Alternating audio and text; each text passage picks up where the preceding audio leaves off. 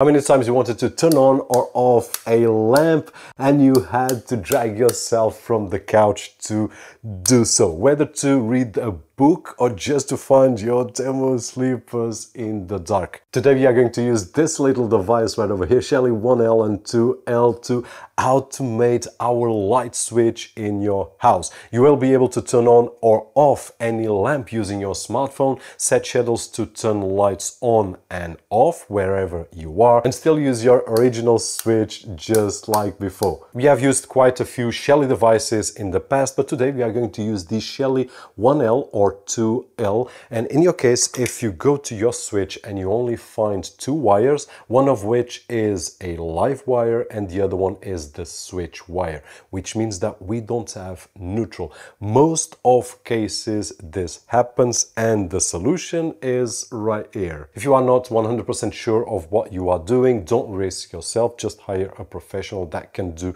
this simple installation for you. We are touching with electricity components. It might be dangerous. This is not a tutorial, just me sharing my experiences with you. First, I just go to my circuit breaker and I switch off the lightning circuit. Then I remove the faceplate and also the button from the light switch, and after taking out the two screws I can access the switch itself. Now in my particular case you can see that there are only two wires, the live wire and the switch wire, so there's no neutral, and that's why we are going to use Shelly 1L or 2L.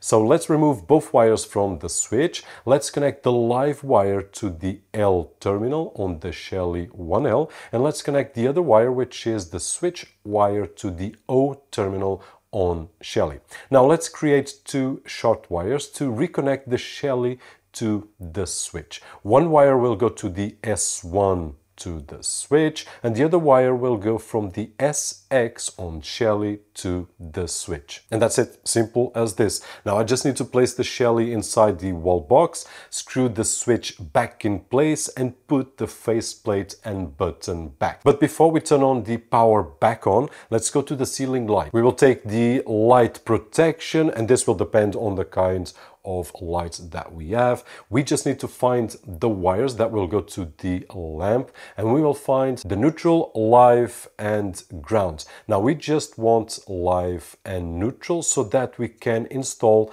the Shelly Bypass, which is included with Shelly 1L or Shelly 2L. There's no particular order, we just need to connect these two wires, one with neutral and the other one with live. And now we are ready. You can just close everything back up and go to my circuit breaker and turn it on.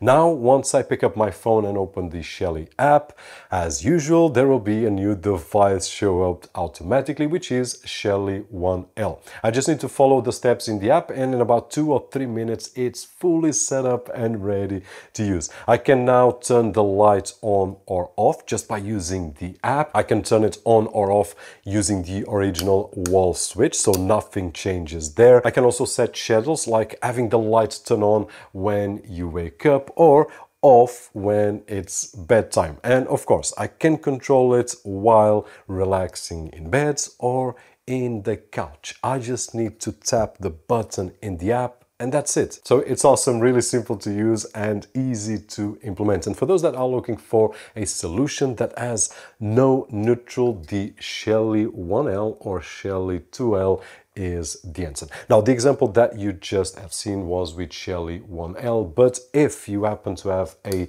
double switch, then the Shelly 2L is the way to go. In terms of the installation, is exactly the same. The only difference that we will see on the 2L is that it has more connections so that we can wire to the second switch, but it's the only change. Everything else is as simple as the 1L. I will leave a link down below for Shelly 1L and Shelly 2L. At this time you can get 10% discount directly off the link, but Shelly's birthday is upon the corner, so for the next few days just pay attention that instead of 10% you will get 20% direct discount just following the link. Hopefully this video was helpful in some way, and if it was, don't forget the usual thumbs up right over there, which is really appreciated on this side of the screen. My name is Roberto George, and as always I'll see you on the next one.